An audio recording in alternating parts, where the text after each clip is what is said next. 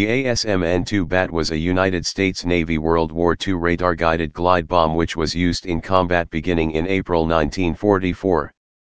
Background: in January 1941 RCA proposed a new TV-guided anti-shipping weapon, called Dragon, for which an operator would use the TV image sent from the nose of the weapon and operate aerodynamic controls during the weapon's fall. The National Bureau of Standards, NBS, would provide the airframe for use with a standard bomb, and was the same guidable ordnance airframe design used for the earlier, abortive Project Pigeon weapons program. The Pelican was a June 1942 modification using semi-active radar homing. By mid-1943, a modification of the design was proposed to use a new active radar homing system from Western Electric with a 2,000-pound, 907 kilograms, 1 short-ton general-purpose, GP, bomb, the same basic in M66 ordnance unit as used for the heavier USAF VB2 version of the ASM radio-controlled ordnance. This Pelican version entered testing in summer 1944 at Naval Air Station New York, where it hit its target ship in 2 out of 4 drops. Development: the BAT was the production version which combined the original NBS airframe with a 1,000-pound, 454 kilograms, an M65 GP bomb, the same basic ordnance that was used in the contemporary ASM guided munition, and the Pelican active radar system. Gyro-stabilized with an autopilot supplied by Bendix Aviation, the steerable tail elevator was powered by small wind-driven generators. The Navy's Bureau of Ordnance in partnership with the Massachusetts Institute of Technology, MIT, supervised development and the NBS was in charge of the overall development. Flight tests were conducted at the Naval Air Ordnance Test Station at Chincoteague Island, Virginia. Hugh Latimer Dryden won the President's Certificate of Merit for the development of the BAT, which was flight tested by a small unit based at Philadelphia against targets in New Jersey.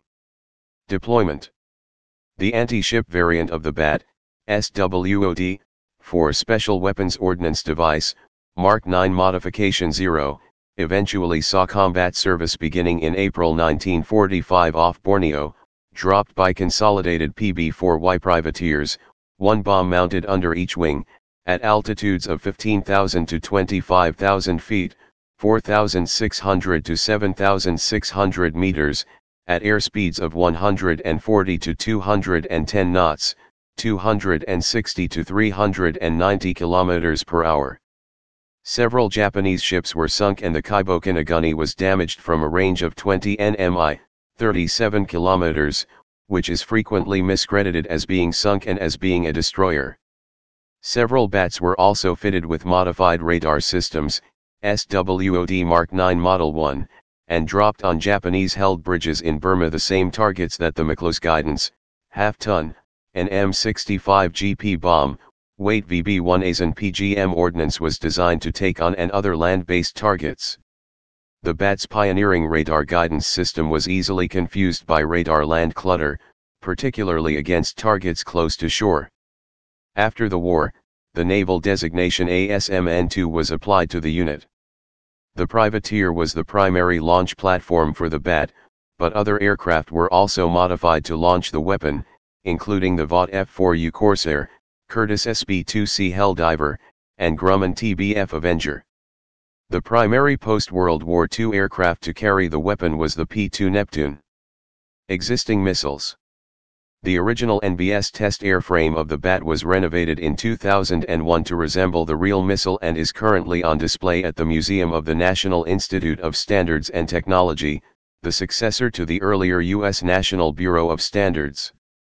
Type conventional. Place of origin United States. Service history. In service 1942, bomb Mk-57, 1953, ASM-N2. Used by United States Navy.